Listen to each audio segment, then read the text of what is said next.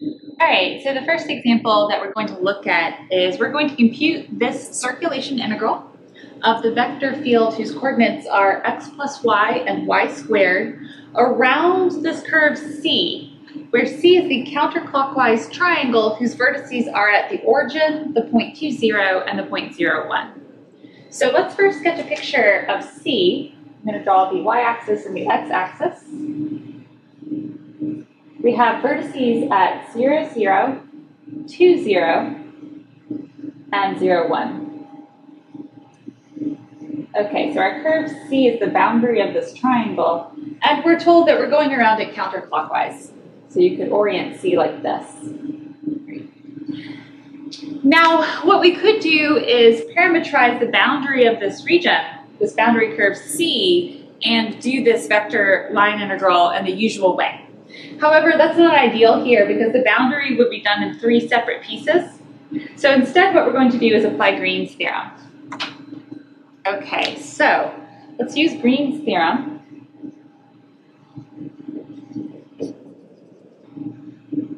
I really wanted to write in green because it's Green's theorem, but unfortunately that marker isn't working so well, so I'm going to switch to blue.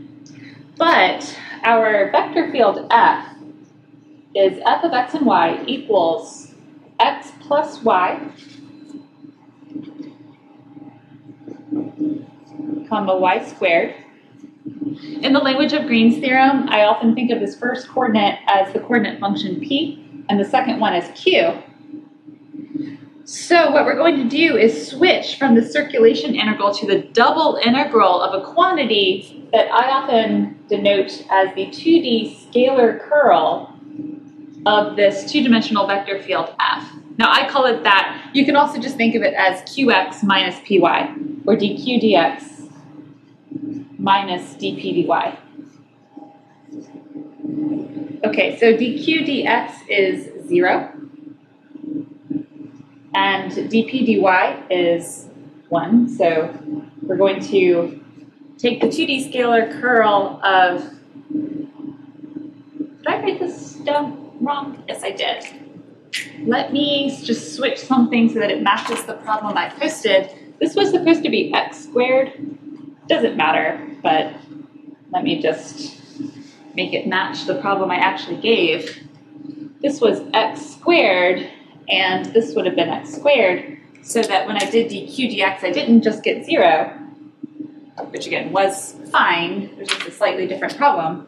Now we're going to say this is 2x minus 1. Okay, so by Green's theorem,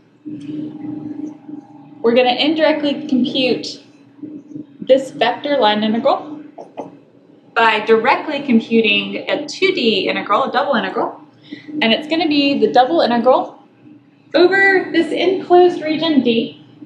We are parametrized correctly so that as we drive around the boundary of D, the region D is on our left. So it's like if I go this way, D is to the left. Okay, so that's the correct orientation for Green's theorem. So let me just write D for now. And we're going to do the 2D scalar curl of F, and then I'm going to write dA. And there we'll either replace that with dx or dy. Okay, so we want to describe this region D now with a pair of inequalities. So let's see, our intercepts were 2 along the x-axis, 1 along the y-axis. And then this line was, oh, it wasn't given to us, we need to figure it out. So let's see, we know the y-intercept is 1. Maybe the easiest thing to do is say y equals negative 1/2 x plus 1. So the slope is up 1 over 2, but going up and to the left, so that's negative 1/2 slope, x plus y-intercept of 1. And you can work with that if you like. I think I would rather solve for x in terms of y just to get rid of the fraction. So this is like 2y equals negative x plus 2. So x equals 2 minus 2y. That's the equation of the line. So to describe this region, I'm going to say that 0 is less than or equal to x is less than or equal to 2 minus 2y. So as we travel through this region in the direction of increasing x, we go from 0 to that line. That will be the bounds of the inside integral. And then for the outer bounds, we see that y is between 0 and 1. Okay, so this pair of inequalities describes our region D.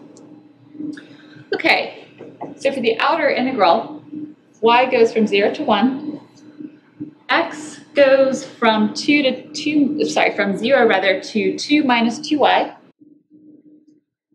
and then the integrand is going to be 2x minus y dx dy.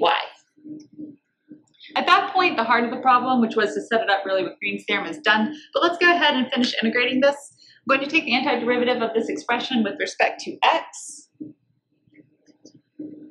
So we'll have the integral from 0 to 1, and then x squared minus x, evaluated from x equals 0 through x equals 2 minus 2y. So we still have to integrate with respect to y. Plug in top and bottom. We'll have the integral from 0 to 1 of 2 minus 2y squared minus 2 minus negative 2y. So I'm going to write minus 2 plus 2y dy. So let's see if I did that correctly. 2 minus 2y squared, and then minus the quantity 2 minus 2y is negative 2 plus 2y, and then minus 0 for the bottom bound, but I didn't write that. Okay, now we integrate this with respect to y. You might be tempted to expand this, but it's not necessary. The antiderivative of this with respect to y is going to be 2 minus 2y cubed. I'm not done yet. If you imagine differentiating this, you would pull down the 3. So we'll put 1/3 out front to cancel out that action. And then by chain rule, you'd also pick up a negative 2. So I'm going to do negative 1/2. Okay. So the antiderivative of 2 minus 2y squared is negative 1/6 times 2 minus 2y cubed. You can always differentiate that again to check yourself. Then minus 2y plus y squared. And then we'll plug in the top and bottom bounds, which are 0 and 1. All right, when we plug in 1, we get, and here, 2 minus 2. So the first term is going to be 0. And then minus 2 plus 1. And then plug in 0, and we get 1/3 times 2 cubed, so 2 minus 0 cubed, times negative 1/2. I'm just going to write this out as negative 1/6 times 2 cubed, and then minus 0 plus 0. All right, so that's negative 2 plus 1 is negative 1. And then 2 cubed is 8, so plus 8/6, or 4/3. Okay, so negative 3/3 plus 4/3 is 1/3. All right, so to summarize, we wanted to do a circulation integral, not just a plain old line integral, but an actual circulation integral so that we were enclosing a region. Okay, our region was this triangular region. So the original vector line integral that we were doing, the circulation integral, took us around the boundary of this triangle in such a way that as we traveled around the direction of the curve, the region that we were enclosing was on our left. So that's the orientation that you need for Green's theorem.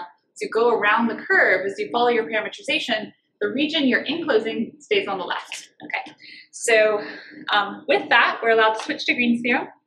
So we identified this is a vector field with 2 coordinates. I call the first one P and the second one Q. To switch from the circulation integral to the double integral, we have to do this 2D scalar curl. So we do dq dx, or take d dx of the second coordinate, minus d dy of the first coordinate. So that gave us 2x minus 1. That becomes the integrand for a double integral over the enclosed region. You have to describe that. So if you're using Green's theorem and going this direction, the idea is that the double integral that you're going to be setting up is easier than the circulation integral, and it certainly is in this case because instead of doing 3 individual line integrals, we had a pretty nice region to integrate over. How to describe it? I described it as x bound between 2 functions of y, so 0 on the left and the line 2 minus 2y on the right. That forms the inside bounds of our integral, and then y going from 0 to 1 gives us our outer bounds. And then once we had this set up, the rest of it was just straightforward double integration, so take some antiderivatives, plug in top and bottom, and by the end, we get that original circulation integral is 1/3.